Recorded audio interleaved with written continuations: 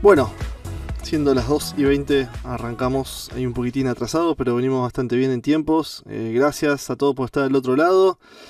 Tercer charla del evento de fin de año.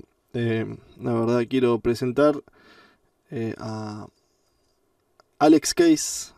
Welcome, Alex. How are you? I'm great. Thanks for having me. I'm excited to be in Argentina. Thank you, Alex. Bueno, es la primera vez que Alex Case da una charla para Latinoamérica, así que la verdad que es muy importante para nosotros. Se nos ocurrió a mitad de año con esto de esta nueva normalidad, digamos, y tantos webinars, de, bueno, tener algo de color para el evento de fin de año. Y bueno, una distinción de tener a alguien internacional. Así que bueno, gracias también a la ayuda de César Larsen, que está ahí en el público, pudimos llegar a él y aceptó inmediatamente. Y bueno, muy buen predispuesto, así que no le quiero sacar tiempo. Alex Case is... I will read a short biography of Alex Case, so just a second in Spanish, I will get back to you in English. Con un enfoque de investigación en estética, percepción, procesamiento de señales, historia, electroacústica y acústica de salas para la creación y grabaciones de sonido, Alex Case es autor de 2 libros para Focal Press y 4 cursos en linda.com relacionados con el procesamiento eficaz de señales en la grabación de sonido. Es miembro de Acoustical Society of America y de Audio Engineering Society, de AES, obviamente, del cual fue presidente. O sea, tenemos a un expresidente de AES Internacional dándonos una charla hoy para nosotros. Alex Case ha presentado más de 100 artículos y tutoriales en su carrera. Es un gran educador. Su blog, recordingology.com, The Study of Recording, ofrece guías y referencias de audio que ilustran todos los aspectos de la grabación y la mezcla. Y tiene otro proyecto que se llama chamberriverchallenge.com, que es la respuesta, según él, desde el audio que puede dar al aislamiento social debido a la pandemia, donde dice que todos están invitados a participar y a contribuir. Esto es una breve presentación. La verdad que, bueno, Alex aprovechen esta charla porque la verdad es un educador muy bueno y tiene muy buenas charlas. Y bueno, hoy nos va a hablar de grabación de voces. Antes de darle paso, me gustaría, bueno, saber que si todos están usando el streamer.center o lo que están usando le está funcionando. Cualquier cosa escriben por chat, no les saquemos tiempo, pero por favor no tengan miedo de escribir para que todos puedan entender la charla. Ciertos slides, las presentaciones, perdón, tienen una traducción solo del título al español para que lo puedan seguir, pero el resto de la presentación está en inglés como para que puedan también seguirlo. So, Alex, thank you for being here. I don't want to steal you more time from your slot. Thanks a lot in name of AES Argentina, and it's all yours. Thanks very much. I fell asleep during that too. I'm sorry everyone had to endure all that discussion. I'm really excited to be here. It's really impressive what AES Argentina is doing, and it truly is an honor for me to be able to participate from here. And I apologize that I can't do this in Spanish. I admire the energy and brains it takes to study a technical field in a different language. So thanks for hanging in there. I'm really impressed and really value that. So what I plan to do, the way I think about almost everything in acoustics especially, is the source, the sound path, and the sound receiver. So I'd like to study the human voice, sort of looking at it as a musical instrument. How does the human voice work? And then let's look at the most important parts of the recording space around when we record a vocal. Let's talk a little bit about microphones, and then most especially, let's talk about the signal processing when tracking and mixing to get the most out of a vocal. You might know a lot about how a piano works or a guitar works, or saxophones. We know about resonant strings and columns of air. The human voice is its own interesting sound-making instrument. Basically, we have the lungs as a source of airflow, and we get that by using our diaphragm and our intercostal muscles. And I should pause right here to say that most things in biology gross me out. I don't know if that's translatable, but I don't like squishy, drippy things. I much prefer looking at guitars than the voice box. So I'm not going to go too much into the biology and the physiology of it, but I think every great recording engineer should know at least a little bit the basics of how the sound is created. I think it'll give us intuition about everything that follows, microphone selection and compression ideas, if we have at least a top level understanding of what's creating the vibration and what's shaping that vibration. So it all begins with our lungs providing a source of air to our larynx, which is the first source of sound. The larynx contains what we casually call in English the voice box. It has the vocal folds that we make to vibrate. It's just made of cartilage and muscle. And there, I just grossed myself out again. But it's basically the beginning of sound. And we use that voice box to create a pulse stream of harmonic energy. So we sort of define our pitch, but it has no meaning yet. So that resonance that happens in the larynx is then shaped. It's basically shaped by four resonant cavities that we can control: the larynx itself and the pharynx just above it, and then most especially the oral tract, the way we shape our mouth, and also the nasal tract, the way we shape things in the nasal cavity. Those just reshape the spectral content that comes out of the voice box, that comes out of the larynx. And then in addition to that, we have these sort of articulators that finally reshape the resonances that we've created. So using our mouth, our tongue, our lips, our teeth, our palate, and our tongue against that palate, we can basically make sounds start and stop, which is what's happening when I start the word start and end the word stop. So we use our lips and our tongue to interrupt that flow of air and flow of vibration. And that's basically the musical instrument that we use to create spoken word as well as sung lyrics. So we can look at that a little bit more closely. For vowels, it's basically mostly an open flow of air. We basically have the vocal tract open, and we're shaping the resonances with what we do with our pharynx, our larynx, our oral cavity, and our nasal cavity. And vowels can be short or long, and in fact, they're the greatest source of duration. It's really difficult to sustain a consonant. So we spend most of our time as singers on the vowels, and the consonants just snap by very quickly. But the consonants are, of course, hugely important to our understanding of the lyrics and to our understanding of the emotion of the song. And the consonants are basically when we narrow or outright close the vocal tract to interrupt that flow of energy. And again, that's our tongue, our lips, our teeth, our palate, basically starting and stopping the flow of air and the ability of that original resonance to escape our whole voice-making apparatus out into the world and into the microphone. And a few consonants can be sung like M and N, but most consonants are very short in duration. So in the end, what we do is with our voice box, we create some pitched harmonic series that then gets reshaped through resonances depending on what we do with our mouth and our nose and our throat. And that gives us the net spectral overtone series that defines the voice. And then we give it meaning through what we do in the way that we start and stop this resonance system. So in a way, it's a knowable, understandable system. It's sort of miraculous that it works. On the off chance you can actually still understand me, that means this crazy system actually works. And we don't need a biology degree or a physics degree to begin to understand how that works. Alex, sorry to Yes, interrupt. I don't think you are sharing the presentation. you do not see the screen? No, just your camera. Sorry. Well, that's embarrassing. No problem.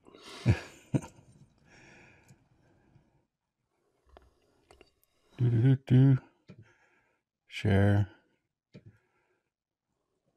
That's really awful. I'm sorry. No problem.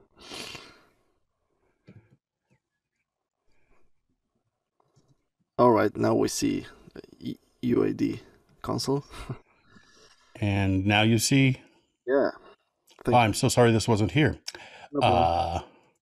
Let me go back. It's I know time is going to be of the essence, but I want you to at least see this picture so that we can a little bit better picture what I was talking about. So we have a source of airflow that initiates vibration in our larynx,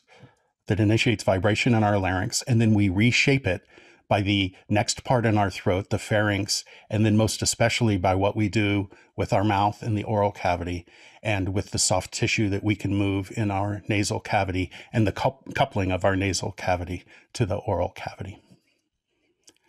Thanks for interrupting me. This is my first Zoom session ever. Not really. This is where we all live now. So I want to talk to you about the yin and yang of audio. There's a really elegant parallel that informs a lot of what we do in audio. If we can make our way from the time domain to the frequency domain. When we look at the squiggly waveform in our digital audio workstation, we're looking at a time domain presentation of the audio. So we have amplitude versus time. The horizontal axis is time. But most of the critical listening we do is really intellectually in the frequency domain, where we listen to a signal and we decide, does it have enough 1K? Does it have too much 10K? So that's us taking a time domain signal and remapping it to the frequency domain and looking at amplitude as a function of frequency. And really a great engineer has to be able to hop back and forth between a time domain way of looking at audio and a frequency domain way of looking at audio. But there's a couple of extremes that we should understand that I think informs the vocal and really all musical instruments. If we think of a sine wave, it's hard to sing along to or dance to and have much fun, but a sine wave is interesting in that a sine wave lasts forever and it has energy at one frequency only. And a sine wave truly does last forever. I don't have time to draw the whole sine wave. I've just shown one cycle here, but you all know what a sine wave looks like. A sine wave goes on forever. And in fact, a true sine wave has always gone on. If you start or stop a sine wave, it's non-sinusoidal. You get a burst of energy there, right? So the sine wave has to be ongoing, continuous in time, never stopping in time, for it to have this property that it is absolutely discrete in frequency.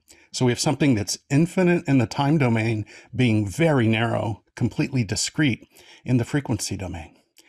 And it works the other way around. If we have a signal that's infinitely short in the time domain, that's an impulse, a direct delta function. It's an energy that snaps on and immediately snaps off. It has almost no duration.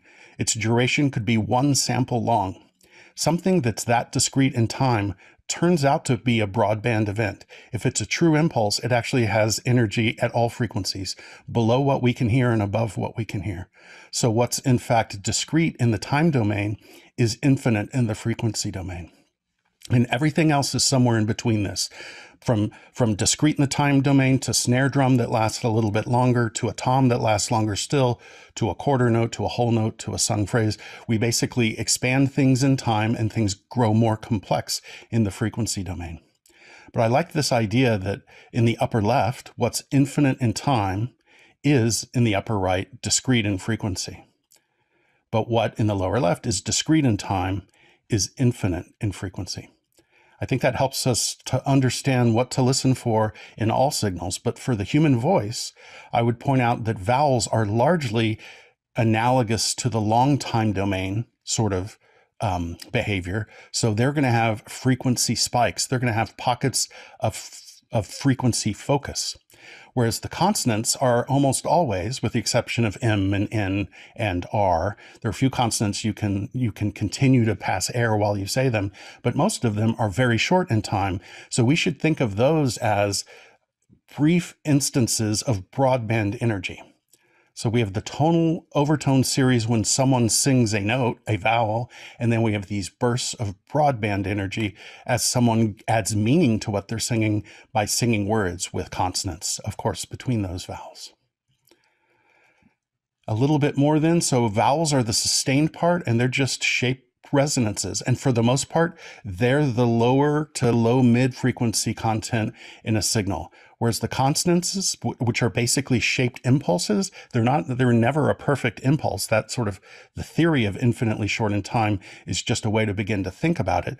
We have shaped impulses, which means that when we create the sound of a B or a P, We're creating an impulsive broadband sort of sound with its own spectral contour, but the main focus of that energy is going to be in the mids to upper mids. So it's a little bit of an oversimplification, but I think it's fair to say that you could break the vocal down into lows and low mids are the vowels, and mids and upper mids are where the consonants live. And if you're having trouble with intelligibility, we look for the mids and upper mids and see if there's competition there from the guitars, a common culprit, and do we need to do something with EQ or compression to make it easier to hear the upper mid frequency energy of the vocal so as to better understand the words of the song. A little bit more on the human voice as a musical instrument. We are pretty directional. Most of the sound energy is in front of us. Not much goes above and very little goes behind. And if we look from above, you can see that we are all Schoep's, expensive Schoep's subcardioid pickup patterns. We're Neumann KM50s. We're almost cardioid. And it doesn't change much with level. If you raise your intensity, most of your energy is still very much in front of you. You start to tend towards a little bit closer to omnidirectional when you're yelling, but we shouldn't yell. We should just sing. A little bit on how the voice gets louder when singing. It turns out that as we sing at higher and higher intensity, we shift the spectrum towards the higher frequency energy as well. It turns out it's very hard to sing loudly without energizing more overtones in the signal. And most instruments are that way. Percussive instruments, guitars, strings, saxophones, the harder you play, the more upper mid frequency energy you stimulate. And the same thing happens with the human voice. I should note also that if you're trying to, you can do some experiments on your own. An advantage to being socially isolated, you could never do this in a room full of people, but all alone, you could do this. You could, on your own, start yelling and no one will notice that it's a problem. If you try to sing very loudly or speak very loudly, you'll find, and I'm hoping some of you are experimenting right now, you'll find you can't really modulate the level of the consonants. You can make the vowels louder, but a P is a P. You can make it a little bit louder, but not a lot louder. So it's a curiosity of the physical acoustics of this musical instrument, the human voice, that it's primarily the vowels that get louder. And that might tell you something about what you need to look for when you're recording and mixing a vocal if you're having trouble understanding the words at higher dynamic levels. With increasing level comes increasing directionality, and it's true. That's the usual formula as a function of frequency. The low frequencies are red, so it goes from red to blue as we go from low to high. So we are, like many instruments, more omni at lows than at mids and highs, and we're quite directional. We're basically modified cardioids when we're radiating sound horizontally. And then the vertical plane is consistent with what we just saw in the earlier slide. So that's enough on the human voice. Let's take a look at the recording space that we're likely to use. I hope that we will soon be back in large studios again. And it may be that the vocal it's difficult to choose where to record when you're in a recording studio. When we're in a home studio, we often have no choice as to where to record. But in the recording studio, where you have a huge live room potentially, maybe it's a dividable live room with large gobos or movable dividers. Maybe they have an ISO booth, or you can, of course, always sing in the control room. So it's a good question. Where should you track the vocal? I mean, an ISO booth is sometimes called a vocal booth. So does that mean we always record in a vocal booth? The answer is absolutely not. So in a tracking session where you need isolation, of course, you'll put the singer in a booth. The singer never wants to get too close to the drummer in general, so it's good to separate them.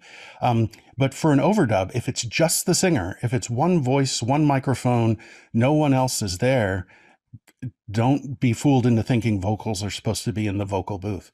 Do the vocals out in the live room. And basically what we do is we create a space in the room that's very comfortable and that sounds appropriate for a vocal overdub. But the first step of that is to get them out of the booth and let them be in what is likely the most comfortable room, the big room, the live room, the room that's on all the brochures for the studio for the reason they booked it there and so on. But before we get into the acoustics that you see there, you see a microphone, a pop filter, and some gobos. We should make sure we note that the singer's comfort is really important. This is true for all performers. They need to be comfortable so that they're happy, so that they can perform. But the vocal instrument is really sensitive to temperature and to humidity. There are some very famous singers who will in their riders say no air conditioning the day before they sing. They don't want their larynx to get dry. It will change their tone and maybe in a way that they don't like, or that could even damage their voice. So be prepared for singers to have strong opinions about temperature, and the reason for no air conditioning, it's really about humidity. But we also want to make them comfortable, not just in the quality of the air, but lighting, having beverage, having a place to sit, having a table, giving them necessary privacy, and creating vibe and ambience. The things you do for all performers, it's probably most important for a singer. I think that there's probably no more expressive musical instrument, is there, than the human voice. It is so full of emotion. We want a great saxophone player or guitarist or drummer to be able to express emotion, but the instrument with which we connect the most for happiness, sadness, for storytelling, and the whole range of associated emotions comes from speaking to people. And when the singer speaks to us, when the singer sings a message to us, it's rich with emotion. They have to be actors. They have to be able to assume all these emotions and to create within the tone of their instrument the happiness or the sadness. And we need that to read somehow in a sound recording months later where you can't see the singer. So they need to be able to emote and across a range of feelings, and they can't do that if they feel like they're being watched too much, if they feel like they can't trust you, if they feel like it's a little too warm, it's a little too bright. So even we want all singers to be happy and comfortable performing, but we go through crazy rituals, and I think it's a good idea to do so for singers. You'll find some singers, or even if the singers don't ask for it, maybe you'll see great producers. They have their own portfolio of string lights and lava lamps and candles and coffee mugs, and it's all about keeping certain singers very happy. So that's probably the most important aspect of getting a good vocal, is singer comfort. Then there are some production challenges. Please note, we haven't talked about microphones or compressors yet. All this other stuff is far more important. Once the singer is comfortable and we're tending to that, then we need to think about the production challenge. And so the production challenge is really about ease of communication. The singer needs to feel heard and supported, but the singer is looking to a producer for guidance on, was that a good take? How should I do it differently? What's right and what's wrong? And if we have the singer not in the control room, if they're anywhere else, then we have this impediment to communication. So we need to make sure that this communication through glass, by way of microphones and headphones, we need to make sure this is as free-flowing as possible. So there's a real skill, a real dexterity, a real proficiency that all producers and engineers need to have, and frankly, that all studio musicians need to have in return, which is this ability to communicate effectively and honestly, and with minimal chance for misunderstanding, even though it gets mediated by a microphone and a camera, or a microphone and the glass of the control room window. And so this is both visual and oral. We want good line of sight so that we can all see each other and see emotion. And then we need to think hard about having a talkback microphone and a listen back microphone. So what we engineers call the talkback microphone is our microphone at the console where we talk to them. But we need to make sure we have the ability to listen back from them. They don't get to push a button. They're just at a microphone. We need to make sure we're not always stepping on what they say. So be aware that it's not trivial. If you feel like they're not hearing you, you want to make sure you can speak in a regular level in the control room and have it appear in their headphones at a regular, comfortable level so that it never sounds like screaming. It never adds stress. If you have to yell over the band to be heard, that's just an agitating environment to have created. The other thing this points to is that the monitor mix that they hear while singing is really important. Not only do they need to hear you and you hear them while communicating, they need to hear an inspiring, rough mix of what they're singing to. So increasingly, we take this idea of a monitor mix and take it very far. Many producers will feed to the headphones something that sounds like a mastered 2-mix, so that what they hear in the headphones makes them feel like, yes, they're on track to a great sounding record. And yes, they're up for this. They're good enough to be doing this. They don't want to feel like everything is disappointing in their headphones compared increasingly to what they hear from a final mix. So getting a great sounding headphone mix is itself its own art. And at last, I'll speak to sound quality. Of course, we are going to reach for the best sound quality we can. So we want very good sounding headphones. We don't mess around with microphone selection. More on that soon. So sound quality does matter. We'll come back to that. But another aspect is speed and productivity. The things in the studio can slow down way too much as we get too careful, and that interferes with the creative process. So we have to work fast so that someone can have a good idea and go implement it, so that someone can make a mistake, get feedback, and remember what to do differently next time. So not only should we be fast in the studio so that we make good use of their financial resources, but a fast studio is also an agile studio, and it basically lets everyone be comfortable and creative and waste no energy waiting and spend all their energy moving forward into the pursuit of better ideas and better performances. Okay, so what about the location where we should record them? It's nice to be in the same room with someone to facilitate all that production stuff we just described, right? So if we're in the same room as the singer, we can have a regular conversation without talkback buttons, without microphones, without headphones. Just set up a good mix in the control room and let them sing. And that's okay. It's done all the time.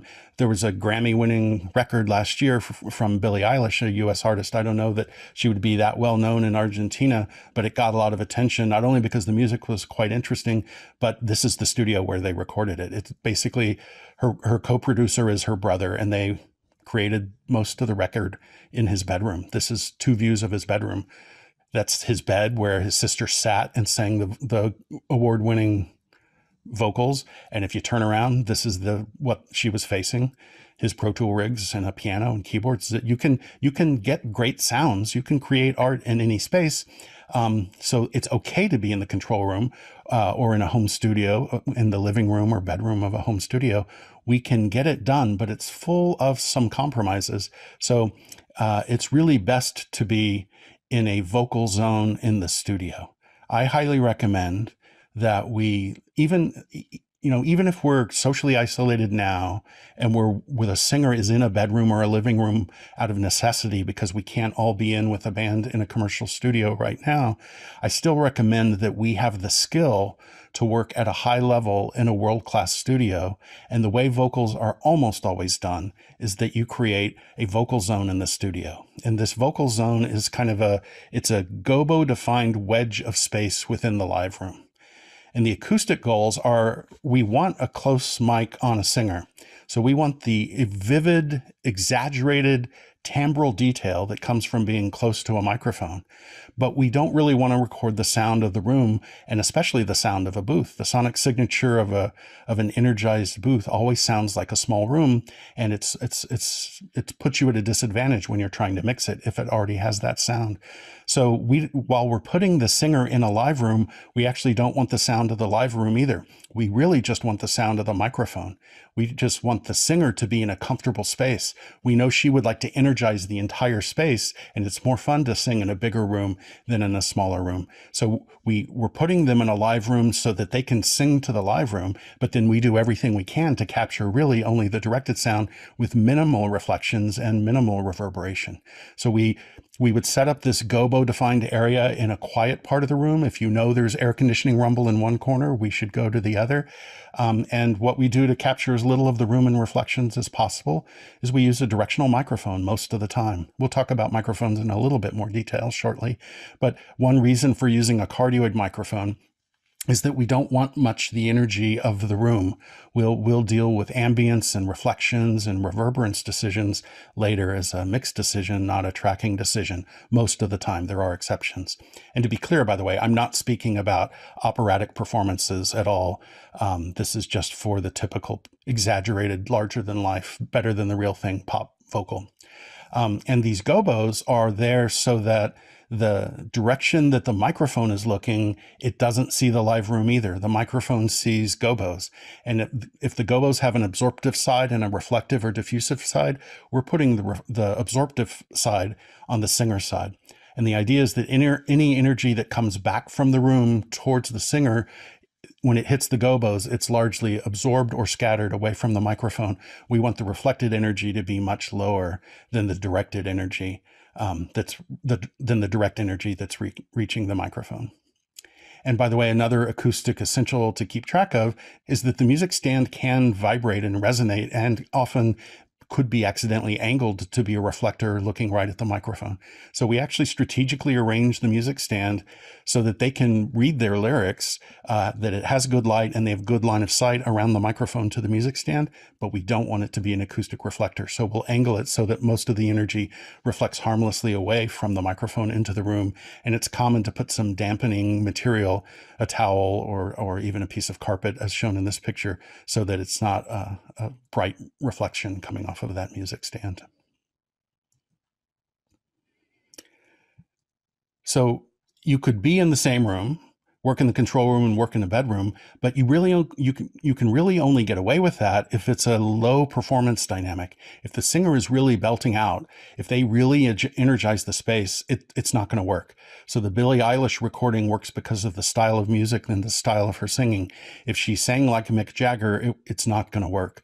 So if we can learn to use this gobo-defined vocal zone in the studio, that means we can record any performance dynamic from low level and intimate to really aggressive and high level. So we should learn this skill as singers, if that's our desire, and especially as producers. Get good at working with this really contrived situation of a vocal-defined space, a gobo-defined space within the live room. Let's move on a little bit then to how we think about microphones. If we look at the first microphones that were really thought of as interesting vocal microphones, it actually starts with the ribbon microphone, not the dynamic. The ribbon comes first in terms of being a studio quality microphone. And we all know about ribbon microphones and how they typically have a bidirectional pickup pattern. They typically have this low frequency lift associated with proximity effect, and all ribbons are different, but they typically roll off at the high end in a sort of graceful way. And that leads to a certain kind of sound, which if it's embraced, you can get the sort of crooner sound of Nat Cole and Bing Crosby, where they deliberately got in close to the ribbon microphone to give themselves a deeper fullness of tone. And they use the high end roll off that's sort of gentle, but starts, you can see the frequency response for this old RCA 44. It's starting in the upper mids and rolling off, but it doesn't roll off quickly. And the result is a kind of silkiness of tone. It raises words like that. And I'll just mention that I created some tiny URLs that you can go to for almost every sound example I'm going to play today, and for many that I won't play today because there's not time. But if you go to tinyurl.com/vocal microphones, and there'll be a list of this of the other links on the last slide, so you can take screenshots. Then it's going to step through a lot of different recordings, and it gives you audio examples of different recordings on different microphones, including some of these tunes of Nat Cole and others singing at this time on ribbon microphones.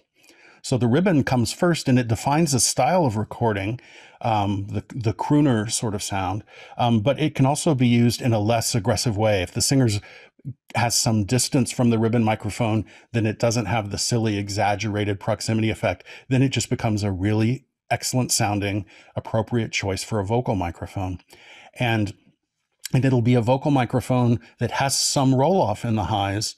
But in a world of digital audio, which I think is here to stay, it might be fair to say that sometimes vocals are a little bit too shrill, a little bit too harsh, and maybe the craft that evolved for getting a very hyped vocal sound was in part trying to overcome weaknesses in tape or weaknesses in vinyl, where over time maybe the high end was slightly dulled. But if digital is going to preserve that, maybe it's time to rethink and revisit and go back to ribbon microphones more than we have in the last 10 or 20 years, because we now know that we have a digital delivery path all the way to the end user. And maybe this sort of sound, with or without the proximity effect, is something to go for.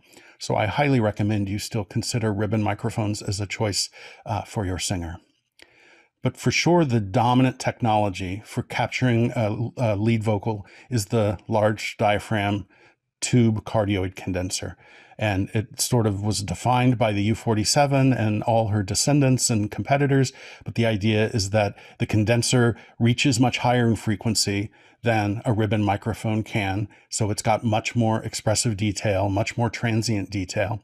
And it often, and especially in a cardioid pattern, which is the upper frequency plot here, cardioid and omni is what's shown here for this original spec for U47.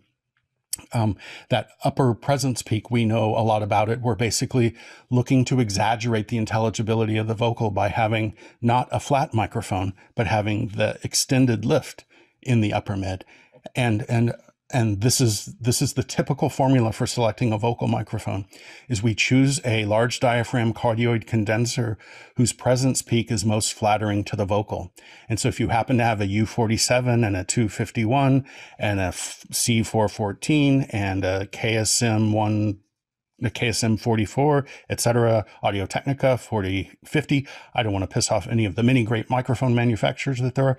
We have many choices for large diaphragm cardioid condensers, tube or not. And a lot of what we do when we choose them is we figure out which one has a presence peak character that is flattering to the sound of our vocalist. There's not a best vocal microphone.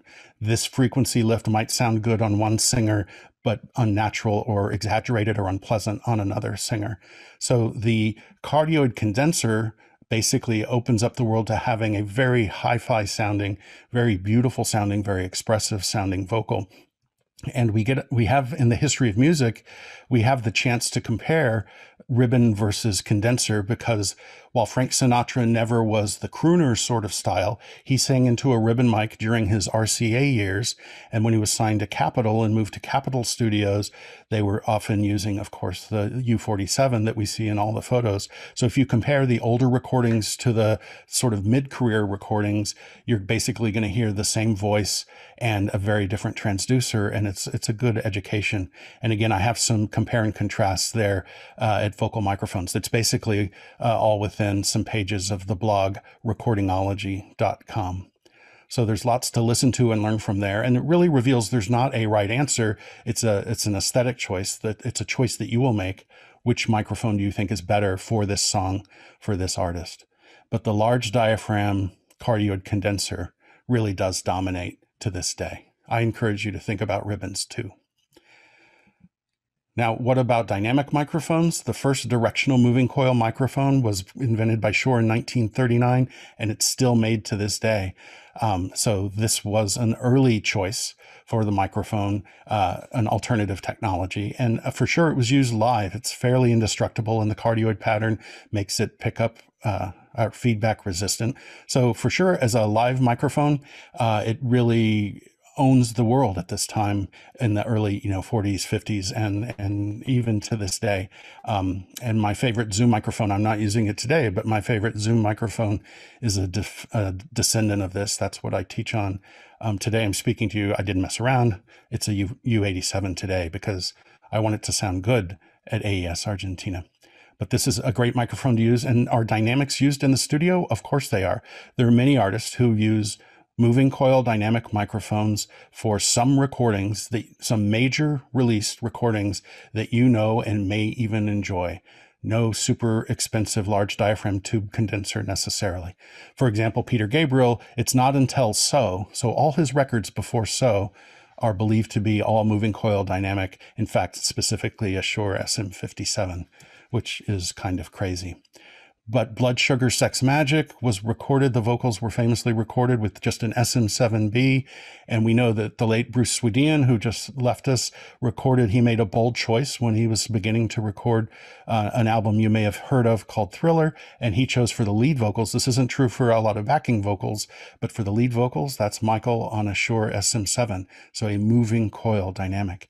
And there are reasons for a moving coil dynamic that are technical, not just aesthetic. I mean, the human voice has a surprisingly intense level.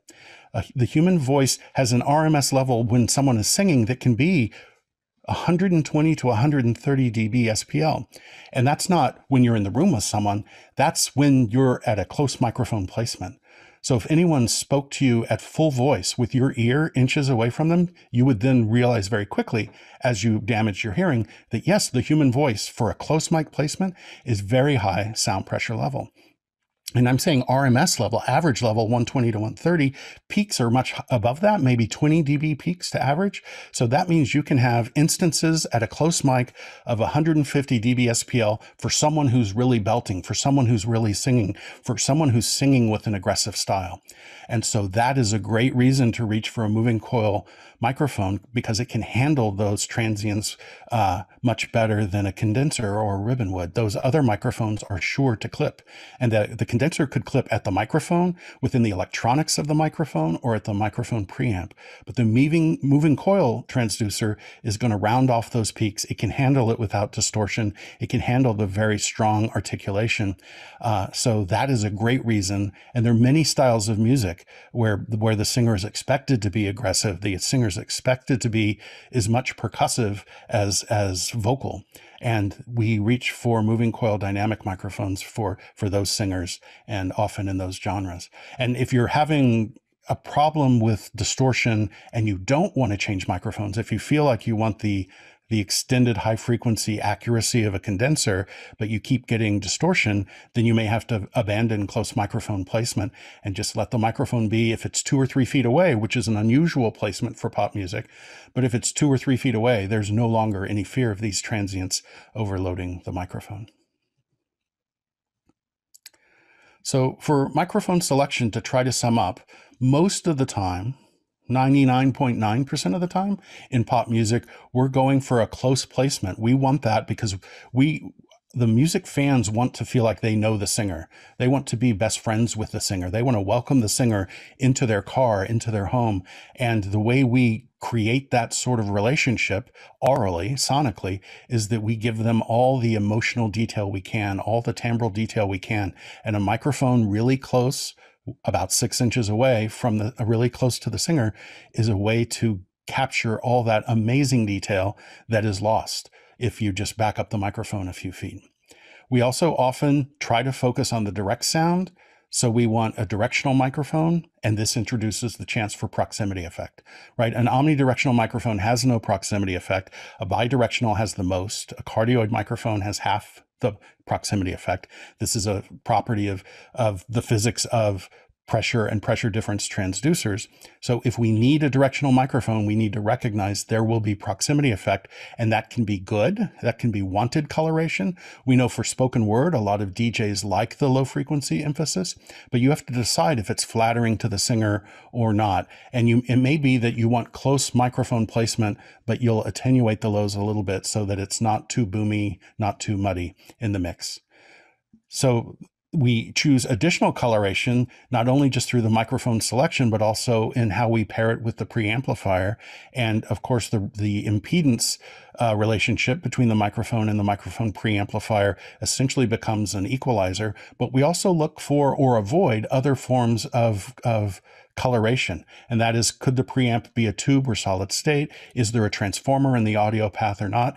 Those are basically technologies which serve their job, but also introduce spectral coloration and distortion.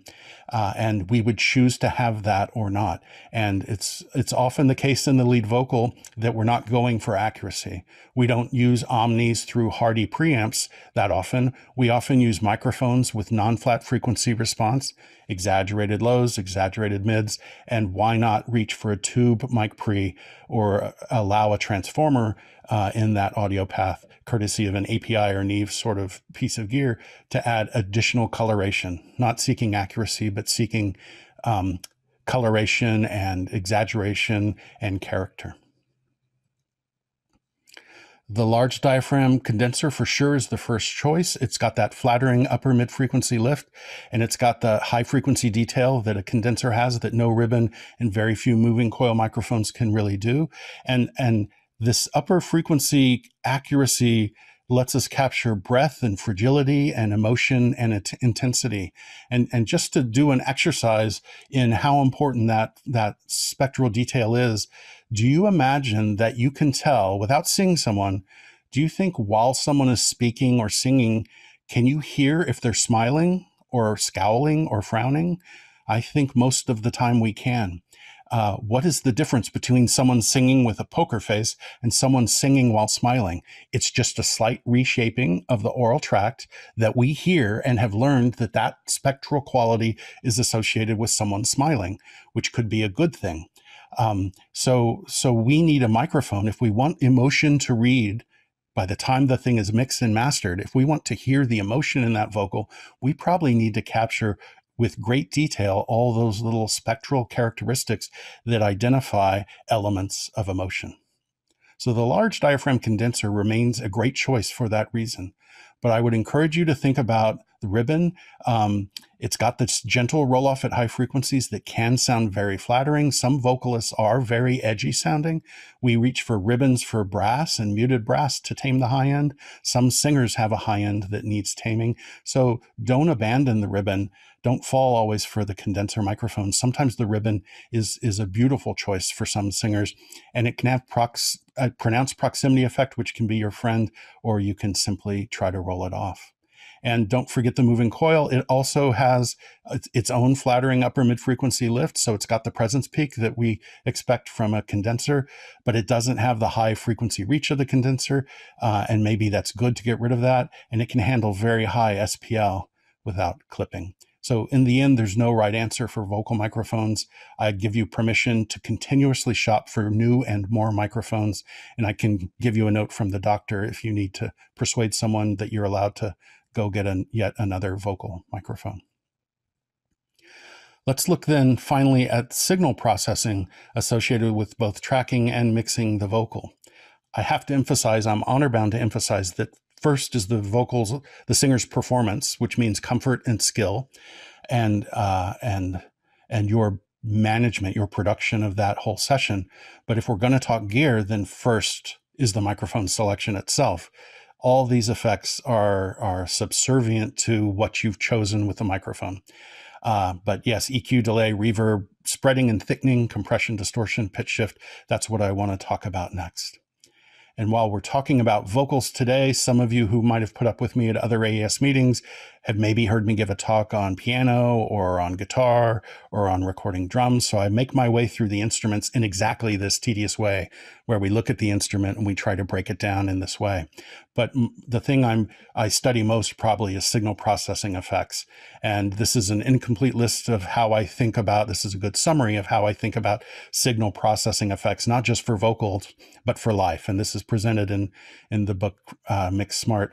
And I'm happy to answer questions about this anytime. If you can grab me in the hallway at a future AES meeting, that would be fun to do. But so the approach that I take for thinking about signal processing is I try not to have an effect device-based view of things. I try to have a production motivation for why I use any effect. And so the 3 rows of fix, fit, and feature are pretty critical to how you can prioritize and organize thinking about effects. And many of these apply to vocals. So the idea of fix is you may not realize this, but recording engineers spend a lot of time just fixing known problems, or better yet, preventing known likely problems from ever happening.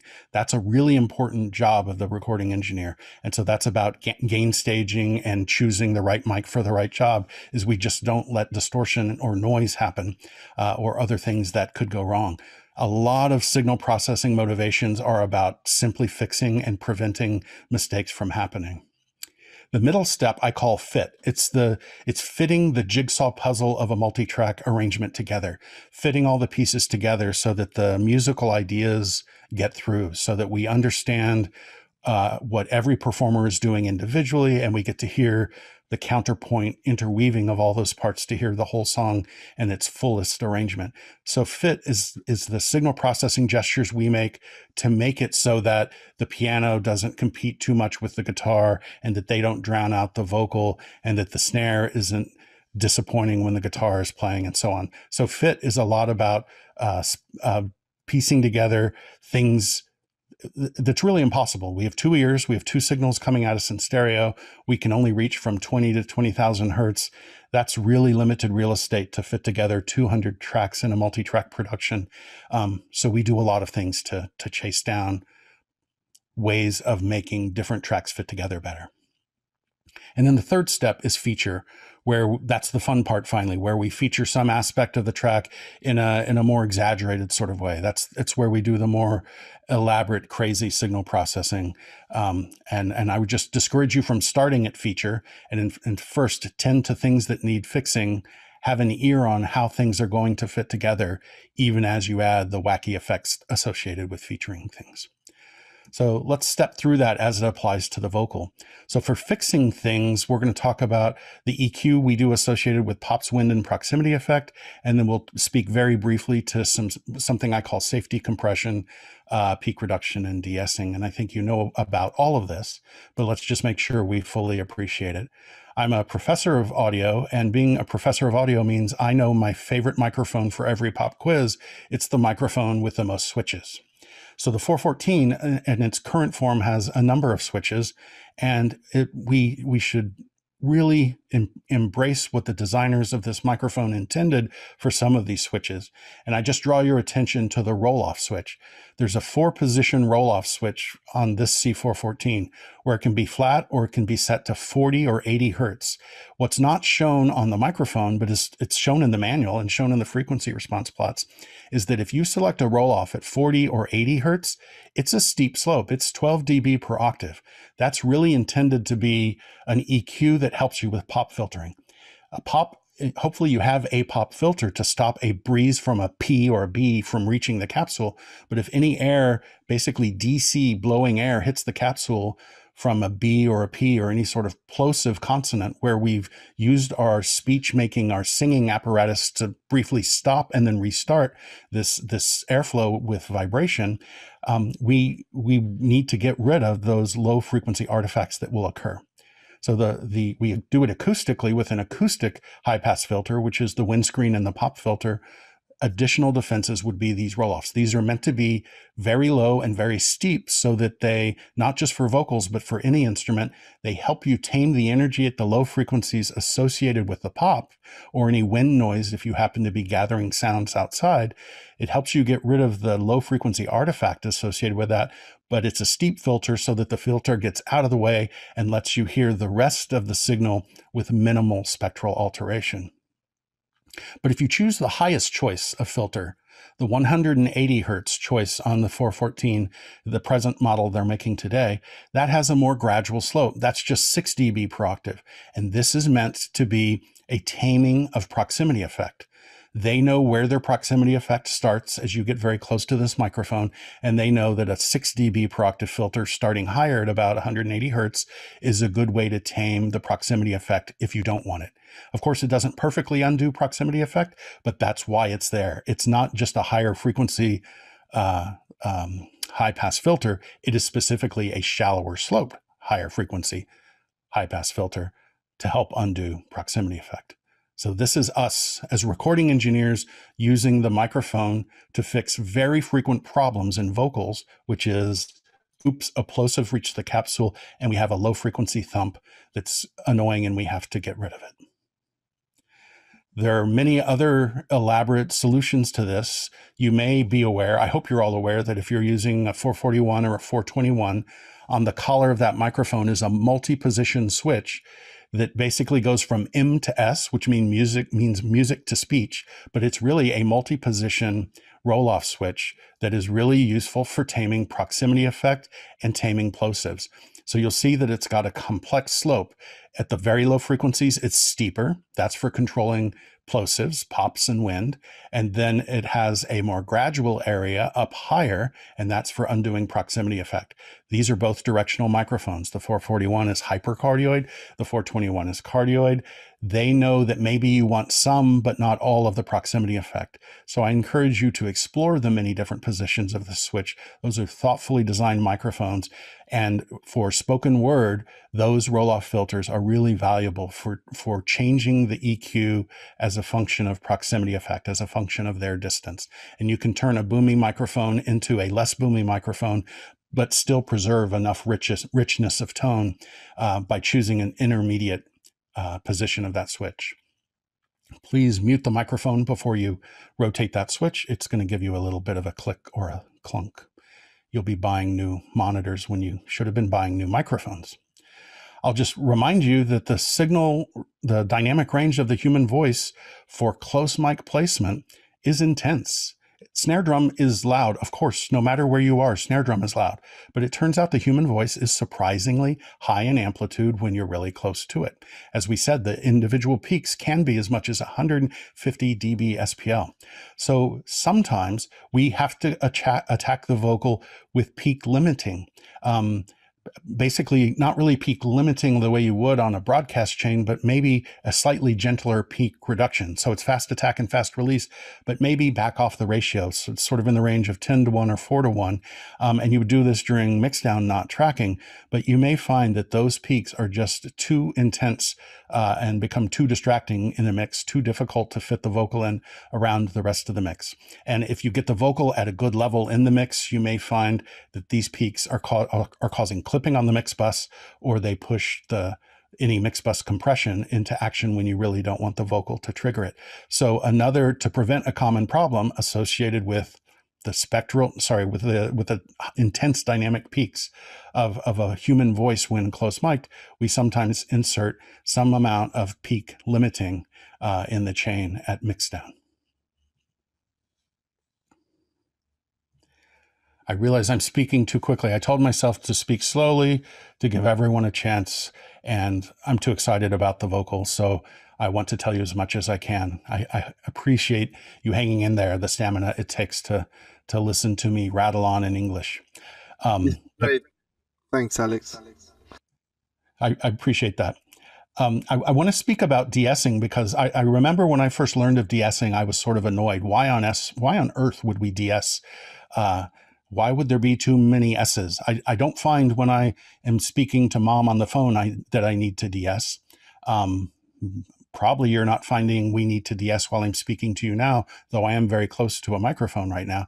But why on earth would we need to de-ess? Well, it has to do with the entire production chain, including being very close mic'd. Of course, it begins with the diction of the singer. Singers, keep in mind, are classically trained, especially, they study diction and they learn how to pronounce so that all their consonants are absolutely clear, so that a B is not mistaken for a P, an S is not misheard as a Z, because that would change the meaning of the lyric. So singers often have exaggerated diction as part of their craft. And then when we put a microphone really close to that, we're in search of exaggerated timbral detail, but there we are with a microphone that has minimal air absorption. As sound travels through the air, energy is absorbed, and it would tame the high frequencies. But when you're really close, what we want on purpose, the reason we are close, is we get all this high frequency detail associated with emotion and the unique quality of Aretha Franklin or Tom Petty or whoever that artist is. But doing so means the S's are going to be much louder than they naturally are at a more normal listening distance. And then in our choice of microphones, we've talked about reaching for a presence peak on purpose. That's going to be a mid-frequency lift somewhere that's going to make the vocal sound more beautiful, but it's also going to raise the amplitude of the S's. And then the effects we are often using would include EQ, where we might do spectral lifts to improve intelligibility. We're dealing with masking and fitting together the jigsaw puzzle. So we're doing all kinds of aggressive EQ moves, potentially trying to capture detail and expression.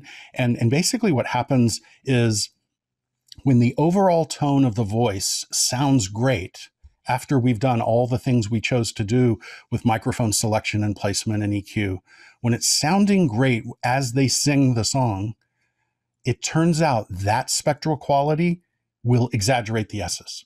What sounds good when they do everything but the S is too loud in the S's. And then compression is often such a slow attack window to not attenuate the S's themselves. So compression isn't going to help protect us from that.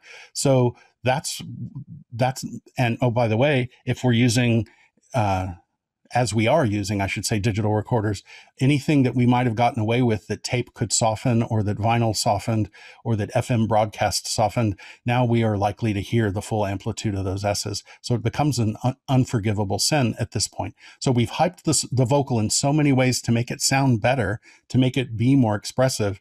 And it's an artifact of all of this that the S's are now too loud.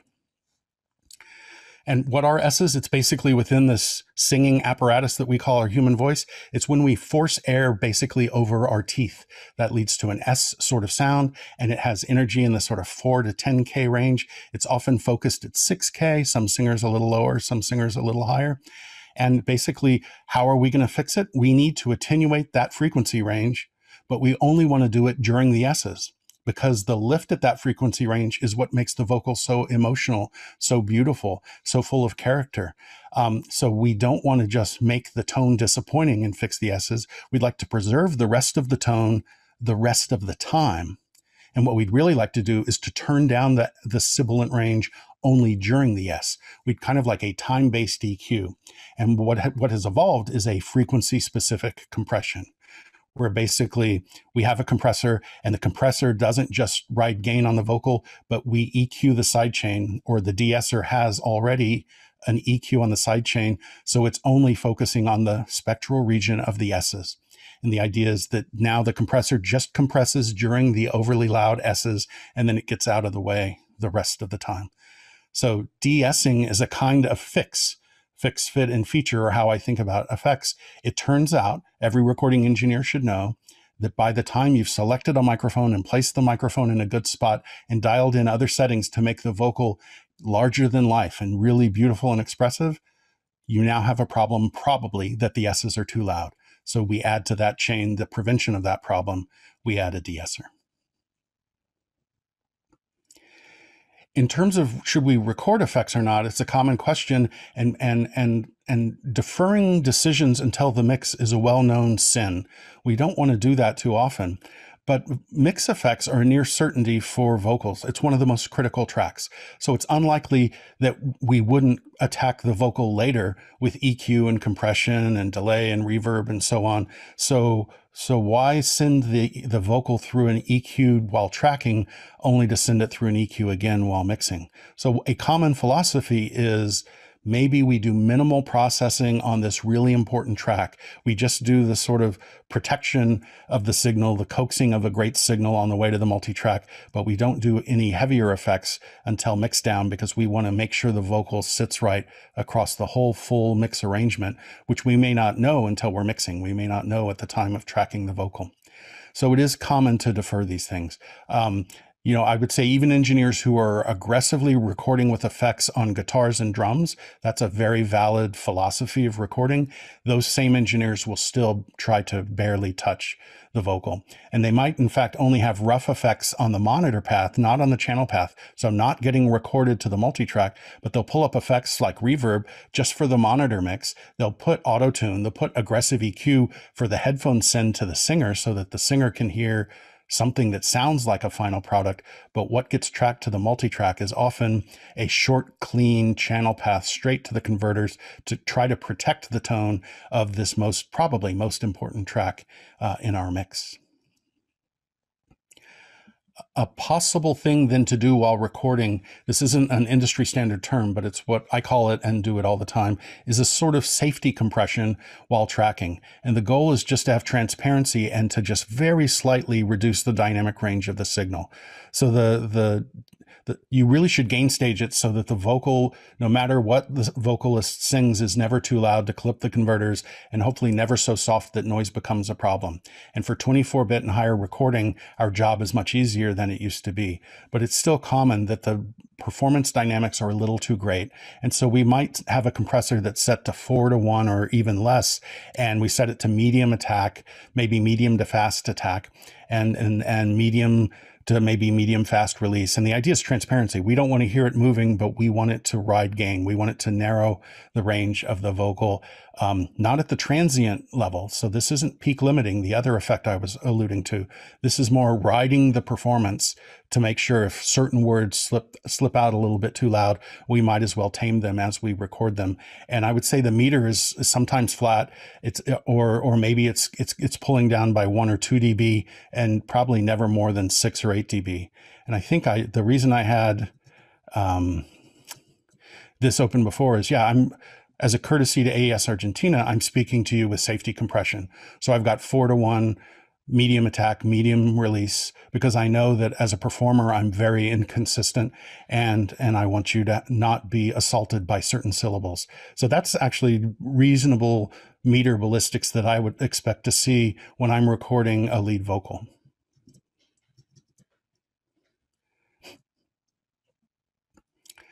In terms of fitting things together, we often reach for EQ and compression, and it's largely about intelligibility, making sure that no matter what else happens in the mix, we can understand the words. But we also do some other effects associated with delay and pitch shift and reverb, and I want to introduce to you these concepts of a spreader and a thickener. These are funny words, and I don't think everyone uses these words, but these are very common effects. I didn't make them up. I learned them from greats that I've worked with, and I've spoken with many other experienced recording engineers, and they all do variations on the theme. But let's first look very briefly at EQ strategies. Basically, for every instrument you record, I think you should come up with a cartoon of spectral landmarks that you can remember in your head. So we sometimes see these plots of what is the scoreable range of an instrument. And I'm sure it's interesting to know, if you're writing vocal arrangements, the range that a bass, a tenor, an alto, and a soprano can sing. But this tells you nothing about the harmonic structure of the voice, tells you nothing about the relative overtones of a voice. This is just the range of fundamentals that a singer can sing. So I don't keep track of that as a recording engineer. I say I need to simplify it, and I say the vowels live low. And it starts around 100 hertz for males and around 200 hertz for females, and it reaches up to maybe 1K, 1200 hertz for most vowels. And the consonants overlap with that, but they're living high. They're mids and upper mids. And then up very high is the place where air and breath and emotion often is revealed. It can be revealed throughout, but this is my cartoon for the range of vocals. I think only of, these three things, and you'll see one more in addition. Actually two more, sorry. I think of also proximity effect existing on directional microphones that's in this sort of 200 hertz on down sort of range. It depends on the microphone and the placement. Now, the human voice, I don't have time to go through this in too much detail, but if you were to listen to the human voice and introduce a high-pass filter and have that high-pass filter just go move the cutoff point for the high-pass frequency higher and higher, lower and lower, you'd find that if you don't have the energy from 1K to 4K, you can't understand what they're saying. And you can even do it with a low-pass filter. If you have a low-pass filter, as you remove the energy from 1K to 4K, you can no longer understand what they're saying.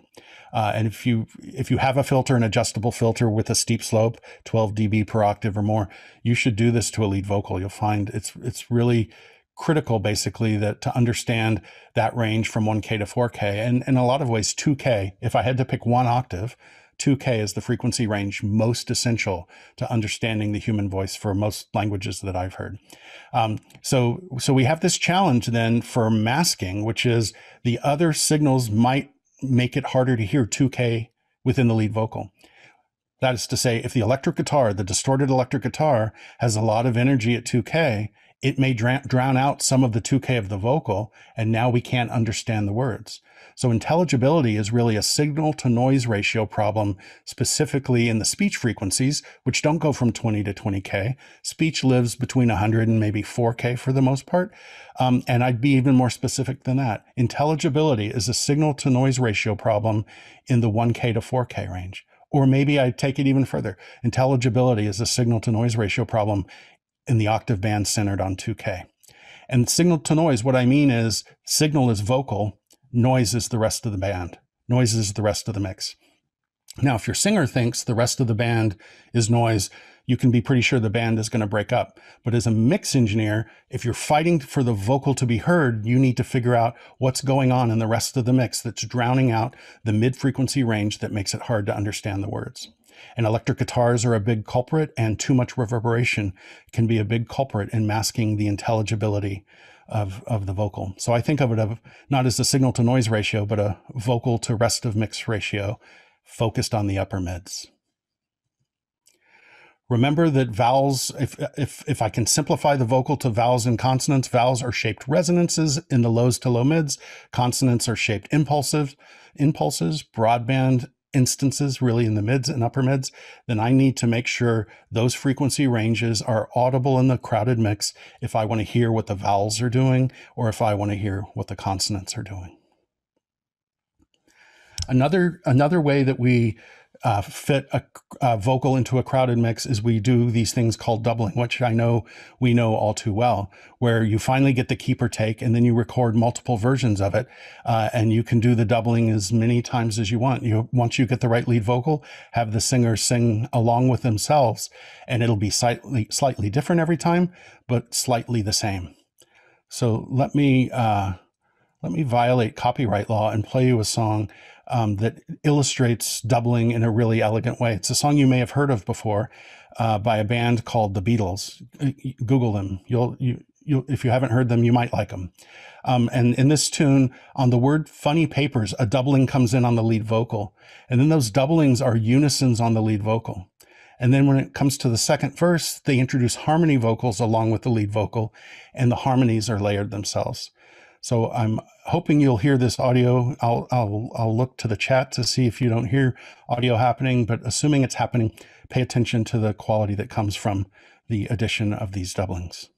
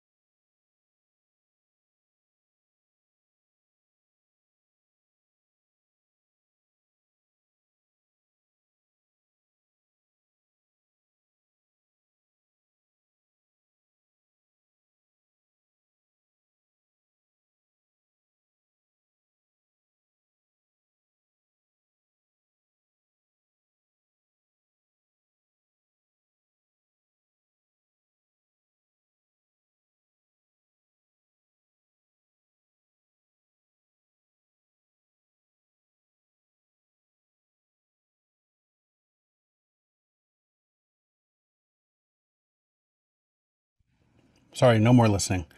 But that, hopefully it's clear, that wasn't done for masking, that was done for beauty, but I'm choosing it because it's revealing of the effect. And if you add that texture and that width and that spectral interest to a track, it becomes much easier to hear. It's an alternative to just pushing up the fader to make something easier to hear. The spreader is a variation on that theme. It's a wacky effect. No one knows why it was invented, but we know why it works. And the spreader effect basically is built of two short delays, panned hard, and we pitch shift each of those slightly. So I don't feel good unless we do math or do signal flow drawings. So let's draw signal flow in PowerPoint and wonder where the day went. Here's the idea. It's an effect built of a pitch shifted delay. So in this case, I'm pitching it up about 7 cents It's not a musical interval amount of pitch shift, and it's a tiny delay, maybe as shown here, 11 milliseconds. And then I'm going to have another pitch shifted delay, and I'm going to pitch shift this one in sort of a symmetric way. Pitch this one down 7 cents and introduce a different delay. Since I pitched it down, maybe give it a shorter delay. And then we'll have some sort of short reverb. This usually isn't a large kind of hall. It's often a short plate or a small chamber. And the idea is that we have some aux send. So we have a source track, and we raise the aux send that feeds the spreader. And the spreader is basically these two delayed and pitch shifted versions of the same signal. And we send the vocal to the reverb, but we also, on those echo returns for the delays, we also send those to the reverb. And in fact, the reverb is probably more favored than the dry signal associated with these delays and pitch shifted elements. So the spreader I think of as the left and right, the yellow and green elements. That spreader hits the mix bus dry, but more than that, it feeds the reverb and basically gives you a denser, more spread out sort of sound. And I'll play you an example of that shortly. And of course, the reverb return has to make its way to the mix. So it's really those two elements, pitch shifted delay plus reverb. I can't remember the last time I did a mix and didn't instantiate this sort of signal flow in the DAW or hook up this sort of signal flow on a mixing console. It's so common, in fact, that there are signal processors, this one's called a doubler, that basically have all the elements. Here's a four delay version. I just showed you a 2 delay version. So now we have 4 different delay times we can choose. We can adjust their relative level, pan them to any location we want. We can modulate the delay and detune it by any amount we want. This effect is so common that there are many stock plugins that put them all into one device. So I want you to have the chance to listen to this, and I'll draw your attention to the tiny URL. Vocal Spreader has this audio. So you're hearing audio right now through the Zoom codec. These are subtle effects. So if you go to the website, you can later listen to them and hear it with higher fidelity. You should be able to get stereo 48K audio from the place where I'm serving these videos on the website. But just to orient you to what we're going to see and hear, we've got some lead vocal track. So the top faders are just Pro Tools with source tracks. I've got some dry lead vocal, and then I've got effect sends. I want us to see the effect sends faders so that you can see what the mixer is doing while the effect happens. So we've got 3 aux sends associated with the spreader and the next thing we talk about, the thickener. So we won't do that yet. Let's focus on the spreader. And then the output of these effects returns on these faders next to the vocal. So these are sort of the screenshots that I'm showing you in the videos that are coming up. The dry track, the reverb returns, which are in fact spreaders and thickeners, which is to say pitch shifted delays with reverb. And then you can see the aux send levels down below. So here's an example then of a vocal spreader. Well, let's make sure we get the signal flow right. Sorry. If you're trying to patch this up in your own DAW, choose an aux send for the dry vocal. It goes to the mix bus, but it also feeds an aux send, and the aux send feeds 2 pitch shifted delays, and those pitch shifted delays go through an aux return and make their way to the mix bus. So I'd like to have you have the chance to hear it with and without the effect. So again, staying oriented, we're only looking at the spreader now. You'll see these meters move when the spreader is fed to the mix bus. The thing to watch is if this mute button is pressed, am I muting the effect or allowing the effect to happen? So the spreader has an interesting application here. We're going to hear more of the song later, but this singer goes in and out of falsetto. And it's pretty common as an engineer that I want to support the singer when the singer goes into falsetto. So when they're singing falsetto, a little bit of supportive effects helps make that musically still be strong, even as they've gone into a fragile part of their voice. So you're going to hear the effect come on when he sings in falsetto. Now you know. That part of the lyric gets the spreader effect. Or on the phone, and now you know.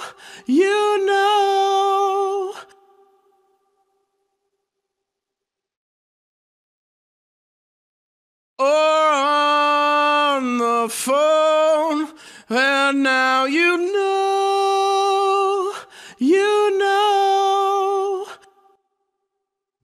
I'm hoping it reads even now, but when you have the chance to listen carefully at that URL, and thanks for adding it to the chat, I think you'll find it's disappointing when it's not there. This is not meant to be an in-your-face, over-the-top effect. It's meant to be really quite a subliminal effect to help the vocal through a hard time, through a weak time, which is to say through a risky falsetto vocal composition. The spreader takes this even further and says, we could do even more. What if we had several delays and we pan them across the stereo field and we pitch shift them and we modulate them? The chorus effect of modulating them gives them further pitch shift. So you can take this idea of a spreader. I'm showing you the simplest version of 2 pitch shifted delays, but why not have 5 or 6 or 8 pitch shifted delays of different delay times, different modulation rates, different pitch shifts, pan to different locations. You have to decide when it sounds too unnatural and too artificial, but a subliminal amount of it can really strengthen a vocal. The thickener takes this in a slightly different direction. For the thickener, we're still going to have pitch shifted delays, but now the delays are echoes. They're long enough in time to be perceived as a separate event. So I'm showing you here, we'll have a source track that's going to get the thickener effect. Echo 1 is a pitch shifted quarter note delay, and Send 2 feeds Echo 2, which is a pitch shifted eighth note delay. And Send 3 sends a reverb, and this reverb can be very typically a long reverb, a Hall sort of reverb. And for echo return 1, think about what we have here. We can send it back to itself for a repeating echo. That's regeneration, but each regeneration gets more pitch shift. We can cross send it to the other side of the thickener, to the other delay time, by using echo send 2. And of course, we send it to the reverb. And a similar thing happens on echo return 2. This is the eighth note delay with the pitch shift down. We can cross feed it to the other side, feed it to itself, and give it reverb. And then, of course, the reverb itself returns to the mix. There is no right answer for how to adjust this. You now have a synth patch on your vocal in which you get to tune the relative level of echoes.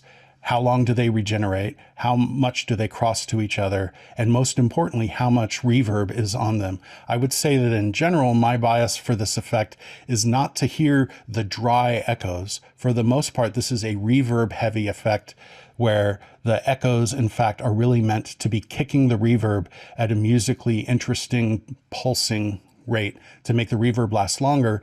And maybe you can get the illusion of a 3-second reverb, but you didn't have to use a 3-second reverb with the full wash of decay that it had. Instead, maybe it's a 1-second reverb that's getting pushed with quarter note repetitions.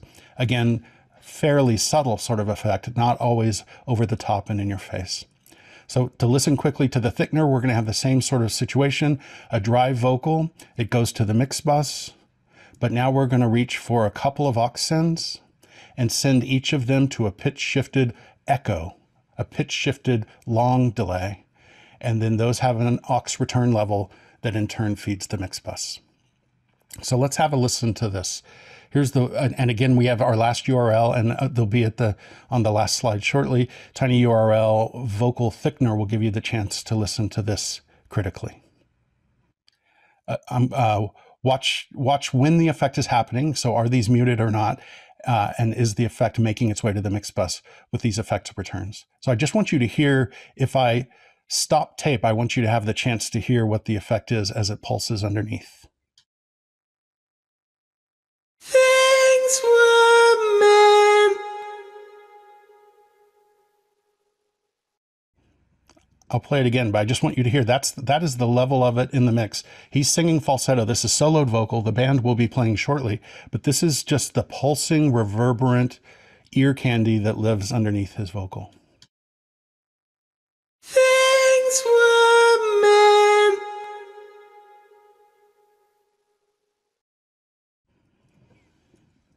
We'll have the chance to look at this more closely in a second.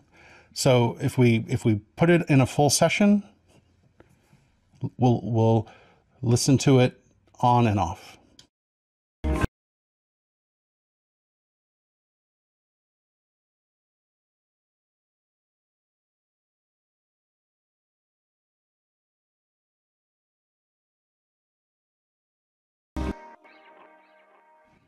Hopefully that's slightly revealing of the effect.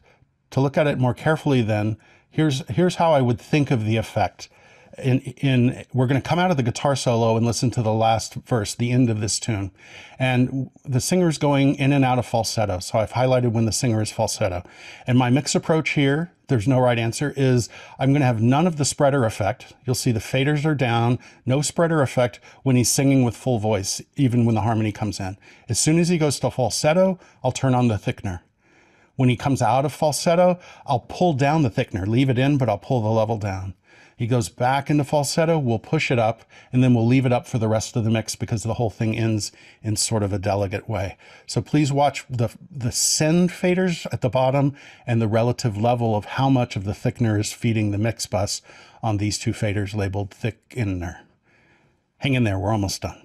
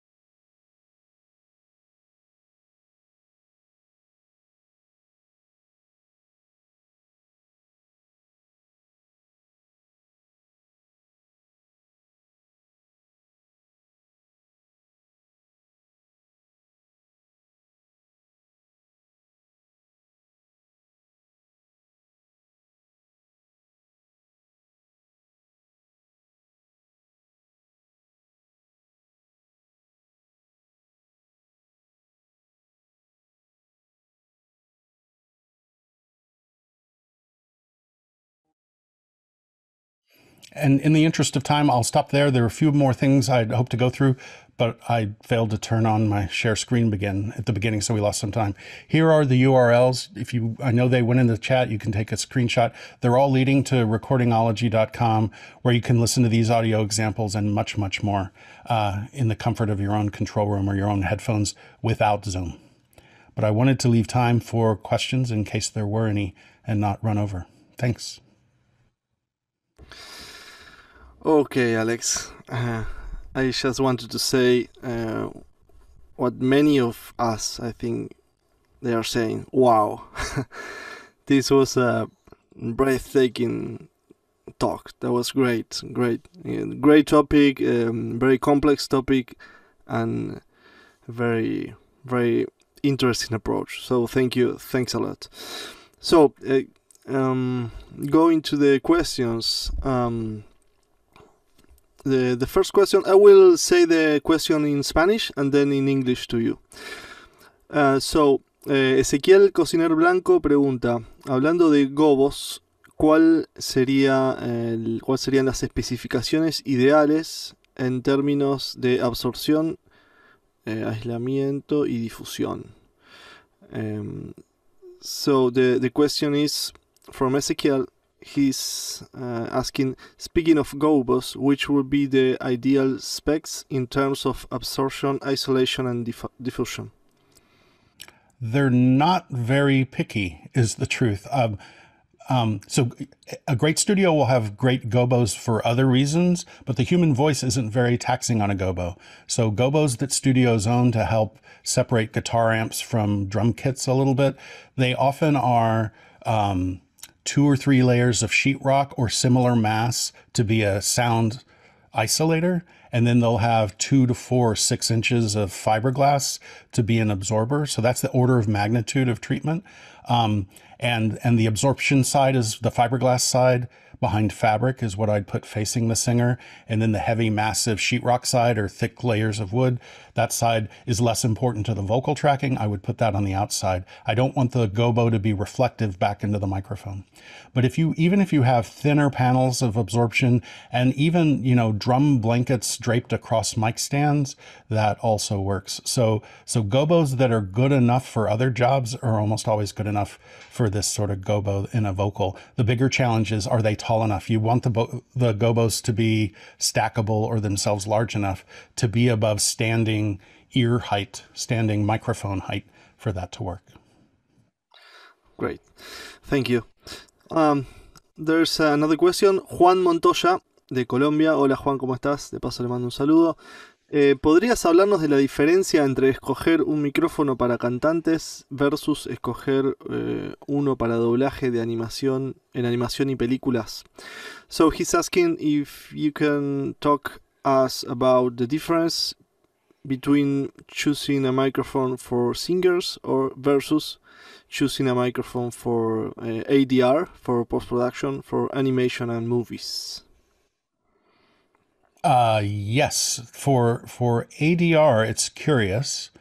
For ADR, we often want to match the sound of production sound. So if unless they know at the beginning that everything will be replaced, they're going to gather sound in production, and they're going to do that with lapel mics and plant mics, and most especially boom mics. And boom mics are often very directional microphones. So it seems crazy, but in the studio for ADR, we go back and we use a very directional boom mic so that it's the same often Sennheiser microphone that was used when they were doing production sound. Even though for ADR, you could bring in the Telefunken 251 really close and get a better sounding Al Pacino than they got on the set, but we don't do that. We need the ADR to match all the other vocals. So we often just use the same microphone, set it some distance away from the person, and have them match the dialogue. Whereas for musical instruments, we absolutely don't have to do that. Nice. There's another question from Sergio Pauletti. Sergio pregunta, dice, el objetivo de grabar voces sin el sonido de la sala es para poder agregar reverb después en la mezcla de manera controlada. Entonces pregunta si Alex setea una reverb solamente para reflexiones tempranas, como una reverb de ambientes, otra como una reverb plate, de tipo plate, para la cola de sonido, el tail. O si se maneja solo con un solo sonido de reverb de una sola reverb, de una unidad de reverb. Eso es lo que yo entiendo. So the question is, the goal is to record vocals without the sound of the room. So for the reverb in the mix, do you set up a reverb for early reflections like an ambient reverb and another like a plate for the tail? Or do you try to get all the reverb sound from one single unit of reverb? It would be the exception. It would be very rare for me to try to get it all from one reverb. I like that you're mentioning early reflections. So some reverb patches let you get at the reflections and kind of grab them and manipulate them in an isolated way. You can change the tail independent of the reflections. So that would be a reason to reach for that sort of reverb, like a Lexicon 224 large hall plus stage lets you get at the reflections. The word stage refers to the early reflections, because you're going to want early reflections to make the vocal more natural and a little bit wider in the stereo field. And that's a different motivation than the reverberant tail. But it's more than that. So I think you might have, in the case of the spreader effect, that was feeding a large hall. The thickener effect was feeding a large hall, but at a low level in the mix with pulsing rhythmic delays. I might put that in at an even lower level for a busier pop tune. I would only want that to be audible at very rare moments in the tune. And I'd want a different tail for the other elements of the tune, which might be a shorter tail, like a plate or a chamber. And one of the slides, or a couple slides I had to skip, is that a motivation for chamber and plate is really not so much about the illusion of space, but it's really a timbral decision. The unique spectral qualities of a chamber, and this is why I'm encouraging people to take the chamber reverb challenge, the unique spectral qualities of most chambers and the unique spectral qualities of a plate can be flattering to the timbre of your vocal. So I'll add plate reverb to a vocal to add mid-frequency interest that adds character to the singer.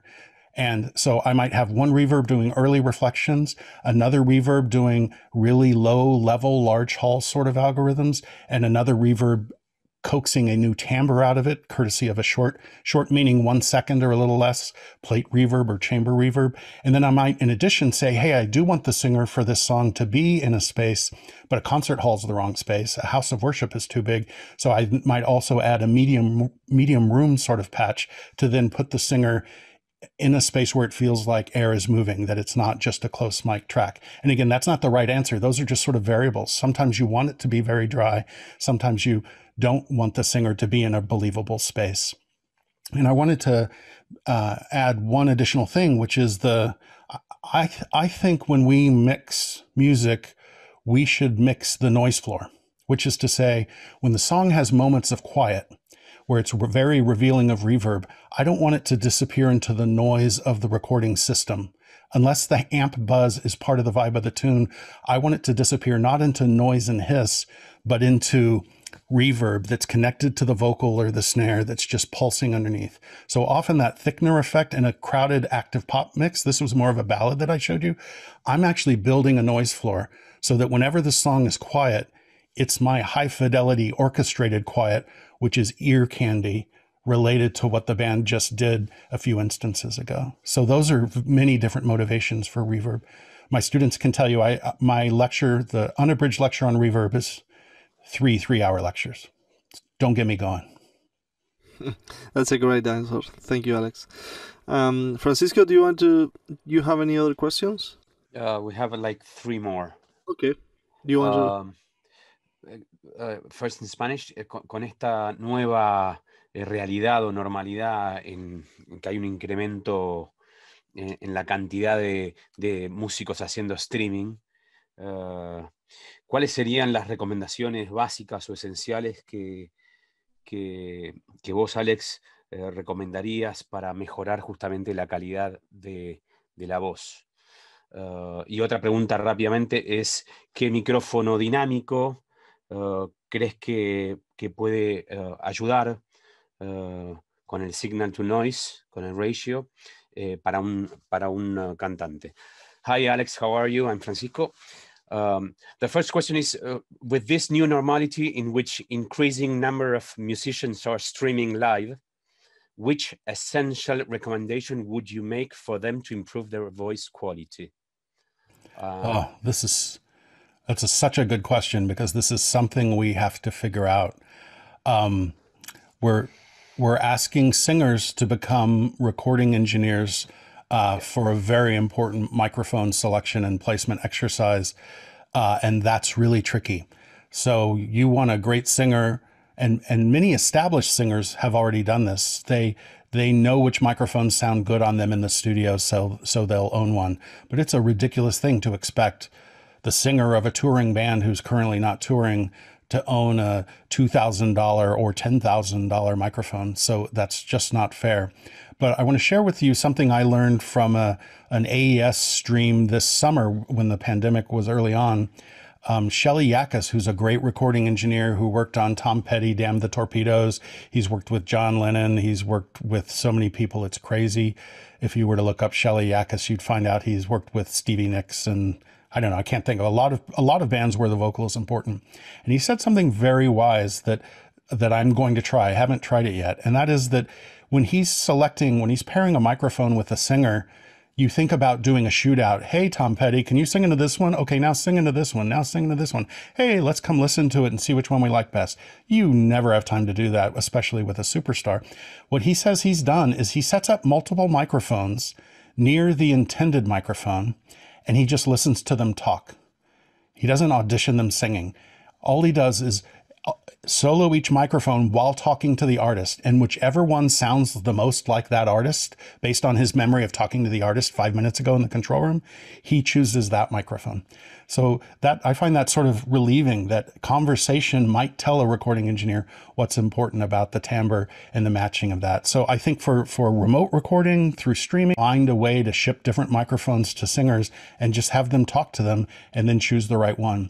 But it seems inconceivable to me that we would expect great singers to also have great microphones and preamps and to understand gain staging. So I think we just try to capture the cleanest sound we can, unprocessed, without clipping, through the best microphone that matches their voice as best as possible. Hopefully we'll figure out a good way for doing this. All right. So there's another question from Javier Flores Carrasco in Spanish. Me gustaría saber si todo el proceso de FX también lo haces a las voces dobladas y coros doblados o los tratás diferentes que al lead vocal. So Javier is asking if he says the talk was great, and he would like to know if all of the FX process, especially the echo, you also apply to double voices and background double voices, and or if you treat them different than the lead vocal. I would say the quick answer to that is that harmonies and doubles and backgrounds get the same approach and often get more of the effect. So we can often get away with exaggerated reverbs, longer echoes, or more regeneration of the echoes for something that's lower in level in the mix. We need the singer often to sound natural and believable and real, but also better than real life. But we often think of background vocals and doubles and supporting vocals. They're much more sort of synth effects at the most extreme. So we can be more aggressive and more creative with the effects associated with those. Thank you. César Lamstein from Uruguay. En español, en tu experiencia, ¿cuánto de cómo suena un idioma o dialecto como voz hablada en un país o región tiene su impacto en la voz cantada en un producto musical? ¿La música es un lenguaje universal en relación a la voz? So in English, he's asking, in your experience, how much a language or dialect, a spoken word from a country or region has an impact on the sound of sung vocal in a musical product, and then in its production process. Is music as a universal language in relation to vocal lines sound? If I understand the question, and it's tricky because Cesar's much smarter than I am, so I may not be understanding what he's asking, but I think, haven't we all observed that when people are singing, the dialect is less clear?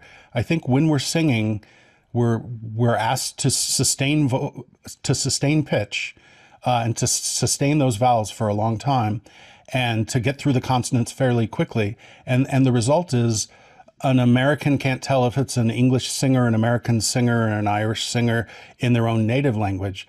And I think singing basically obscures that. So it's very clear in spoken word, the unique details of how we shape our resonances when speaking.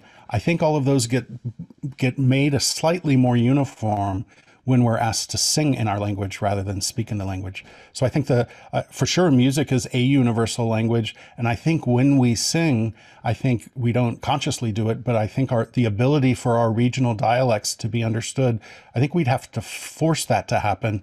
But the more we sing, I think the more we all sound like we're singing the same language. So we are doing the last question, and this is a question I wanted to ask you too, so I'm happy that Ezequiel Cociner Blanco asked it. So in Spanish, hablando de reverbs, ¿utilizas algún tipo de proceso, EQ, filtros, compresión para las reverbs de las voces distintas a las de los instrumentos?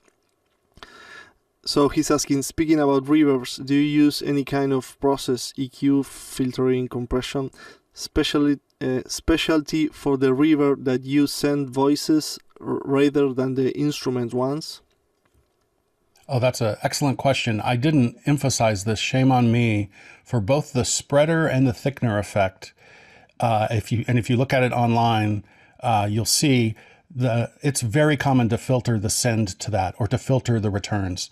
So I would say EQ is very, very often on the send to the reverb, particularly for chambers and plates. So again, chambers and plates are not hi-fi accurate simulations of space.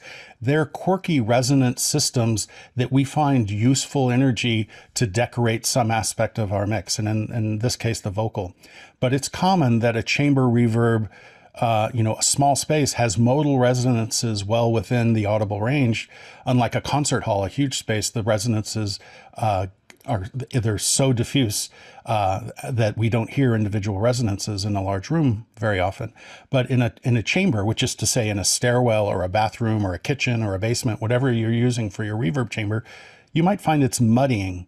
And so you might pull out everything below 400 hertz or everything below 200 hertz on the send to your chamber and let the effect just be about the mids and the highs and not let the muddiness happen. So yeah, because of the philosophy of I use plate reverb for timbre, not for space. I use chamber reverb more for timbre than simulating space. That then tells me absolutely I should feel free to EQ the send or the return. And in fact, for real chambers especially, I'm always EQing the send to the chamber because I know I have a low frequency problem in most chambers, and I may have high frequency stuff I don't like in the chamber as well. So EQ for sure is a common effect. Introducing additional effects, flanging the reverb and all of that, yes, by all means, use your imagination. There are no rules, and you're never done mixing. You always want at least one more hour to play with the vocal reverb. It never ends. Sure. So Alex, on behalf of our professional section in Argentina, I want to thank you. I know I'm not sure if my colleagues here from the section want to thank you or be in the camera in this moment, but was really excited time, and thank you for being here. It's really my pleasure. I hope it wasn't too much in too little time. I'm sorry if it was cluttered or confusing. I just wanted to share as much as I could. And I'm really, really honored to have been involved. I think you guys have created a great event, and I'm honored to be a part of it. Thanks. Well, there is Cesar. So Cesar, you are in camera. You're live. I have 3 words, only 3 words. We want more. Exactly. Presento a César para todos los espectadores, es el vicepresidente de AES Latinoamérica, así que bueno, gracias por estar en el evento. So, we want more, that's correct. We are, thank you Alex again, and we are heading to our last talk of the day.